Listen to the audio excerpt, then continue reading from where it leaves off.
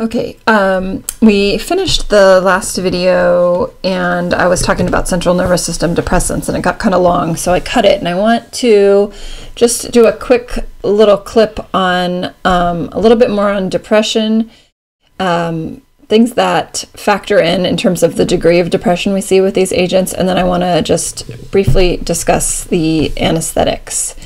So really, remember what we talked about in the previous video was that all of the CNS depressants, the ones we focused on, were barbiturates and benzodiazepines, but we could use alcohol as well. All of them have the potential to produce quite a good degree of depression. It all just depends on the dose. So dose is one of the major factors that is going to depend on how much depression we actually see. The larger the dose, of course, the greater the degree of depression. Another factor that's important is how often you're administering the medication. If you recall from the very beginning of our course, we talked a little bit about dosing on the half-life and dosing strategies in general. And the goal of dosing on the half-life is to ultimately, after a series of subsequent doses, reach what we call a steady state, which is what we're most likely trying to achieve when we use these drugs. We're trying to maintain some level of depression, in many cases over quite a long period of time.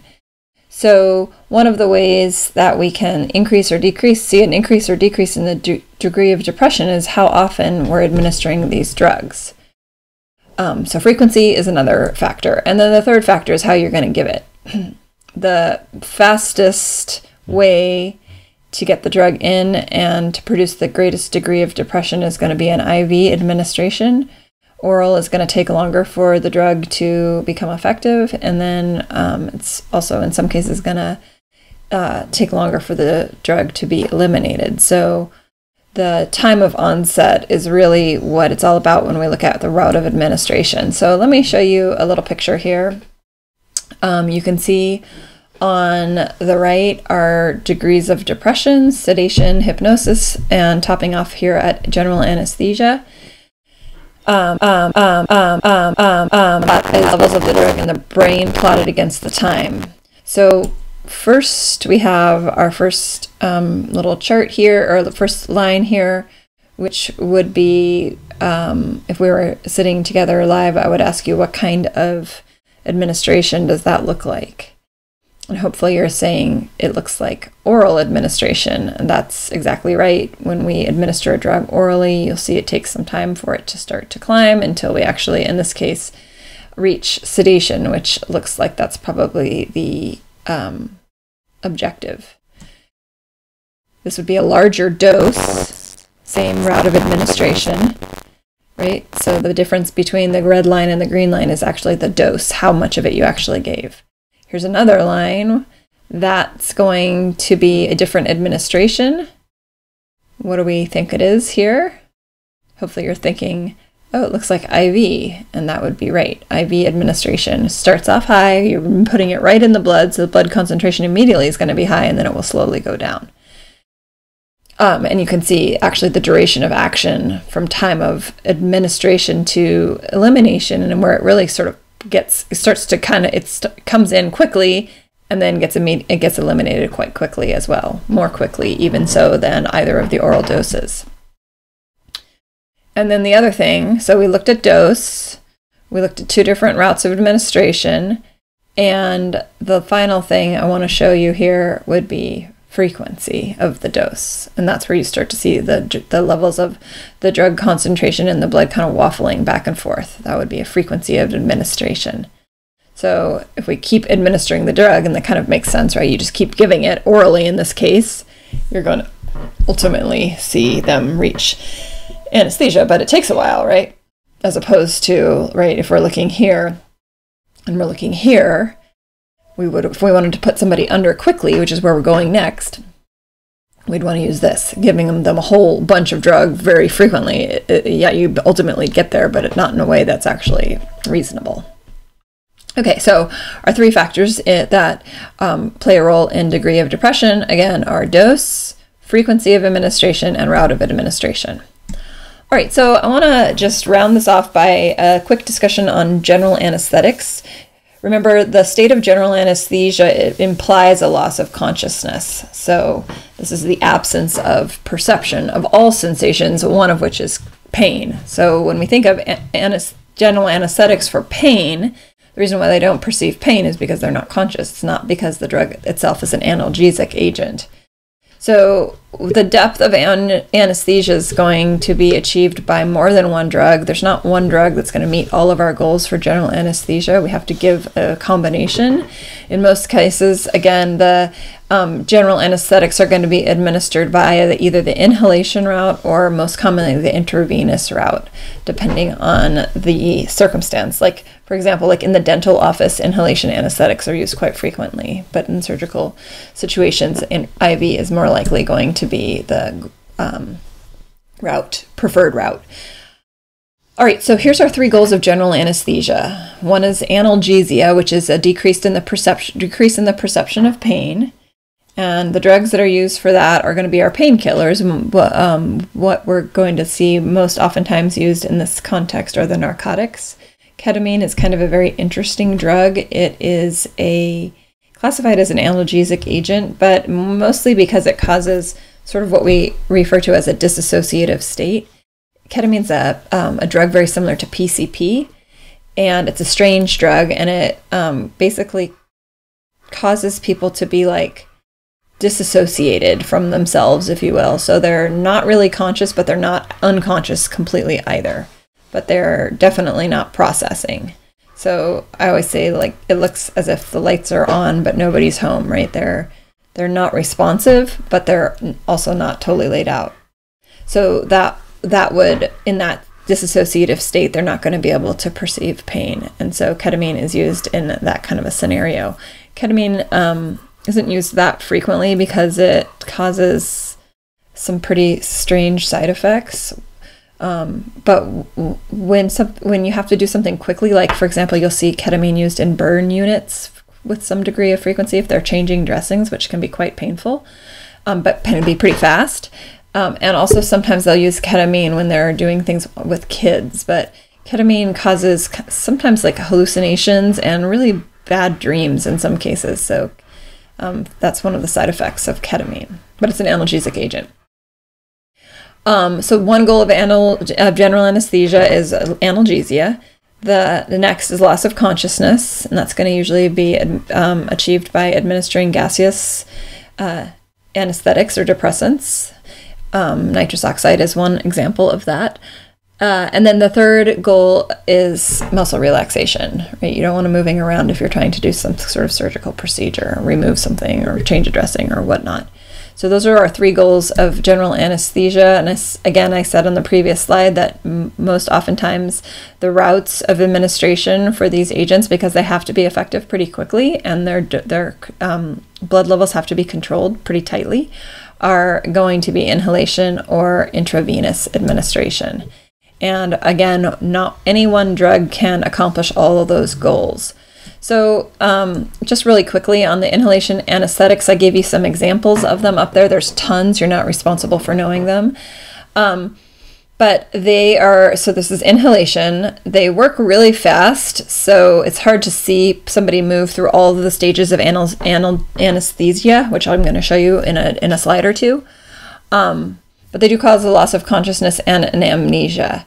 You can see the toxic effects. They're going to depress respiration. They're central nervous system depressants, right? So lower BP, decrease heart rate, potentially cause arrhythmias, and also with the inhalation anesthetics, depending on which ones you use, sometimes they'll cause post-operative nausea and vomiting.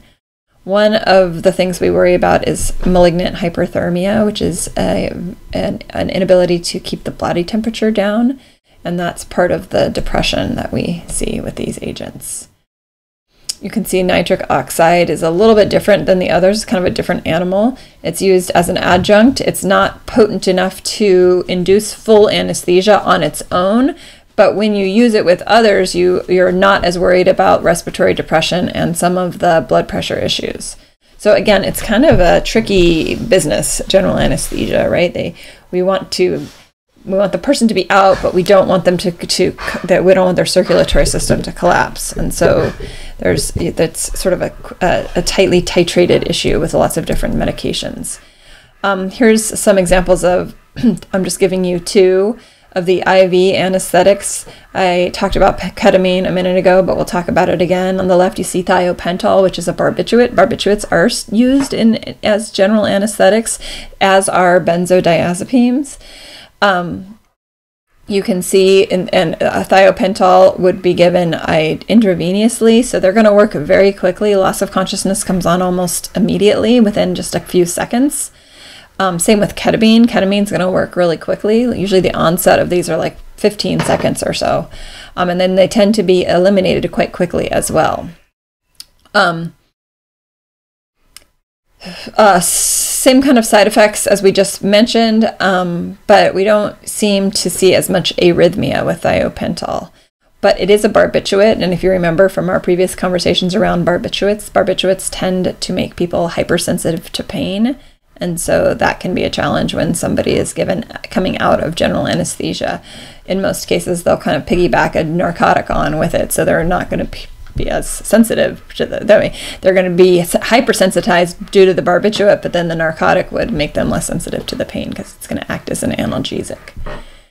There you have ketamine on the right. You see ketamine, the reason why we like it is you don't get the depressed vital signs, and you might even get a little bit of stimulation via respiration and also cardiovascular stimulation. So it causes analgesia without a full loss of consciousness at a reasonably low dose. If you give a whole bunch of ketamine, you can see a loss of consciousness, but at the dose that's frequently used, they're not actually losing consciousness. They also don't get any skeletal muscle relaxation. So really all the ketamine is doing is it's acting as an analgesic agent in these kinds of situations. I mentioned earlier the nightmares, hallucinations, they get quite a bit of terror, especially in kids. And so that is a side effect of ketamine. All right, so let's just really quickly, I just want to say that there's a whole bunch of other IV anesthetics, not just ketamine and thiopental, but they all sort of have similar characteristics to our inhalation anesthetics, because they're all going to be general depressants, but we're going to have different versions. So here are some examples. You're not responsible for knowing these, but I just wanted to give them to you. These are the inhalation drugs. These are the IV drugs over here. Some of the barbiturates, some are barbiturates. This one is right here. And also thiopental I mentioned. We've got some benzos on our list. I guess they're not on the list, but benzos are used. I gave you the example of midazolam down at the bottom is a benzo that's used for anesthesia, especially the induction of anesthesia, which is putting them under pretty quickly. None of the depressants, the barbiturates nor the benzos, are analgesics, right? They're just going to be anesthetics. That's their role in that sort of triad of the goals of anesthesia. So here's our stages of anesthesia, stages 1 through 4. Stage 1 is just the loss of pain. They're losing general sensation, but they're awake, and they will stay in stage 1 until they lose consciousness. In stage 2, they move into a loss of consciousness, and we see excitement and hyperactivity. Sometimes the patient might try to resist treatment at this point, and this is where we start to see some of the vital signs get disrupted. Then we go into at the end of stage 1, then we go into stage 2, which is this sort of hyperexcitable, in some cases, kind of panic state. This is where we kind of give them things to calm them down, like, for example, a benzodiazepine would be a good choice. Then we go into stage 3, which is surgical anesthesia. At this point, we are going to see muscles become relaxed. They're going to calm down. The breathing and the cardiovascular system is going to stabilize. The eye movements are going to slow down, and the patient is going to become still, and they're going to remain in this state until the surgical procedure ends. This is when the surgical procedure can start, and hopefully they'll remain in stage 3 until the surgical procedure ends. Stage 4 is something that we're trying to avoid, and this is paralysis of the brainstem, right? The medulla, which is what ultimately controls all of our vital organs, and including the heart and the respiratory center. So, of course, you all know if the heart stops beating or they stop breathing, they could die. So this stage 4 is not a desirable stage for anesthesia, traditionally. So those are the stages of general anesthesia. So what I would like you to remember to take home from this is just simply that there's 3 goals, and what are they? That not one drug can meet all of those goals, and that there's a whole bunch of different agents that are used, but benzodiazepines, barbiturates are on the list, as well as narcotics. And that the route of administration for these anesthetics are IV or inhalation, traditionally. And I believe that is it for this video. So we will come back after, well, whenever you come back to this, we're going to talk about drugs that selectively modify the central nervous system. And we're going to start with a conversation about epilepsy and then Parkinson's disease. So that will be the next video. I'll see you then.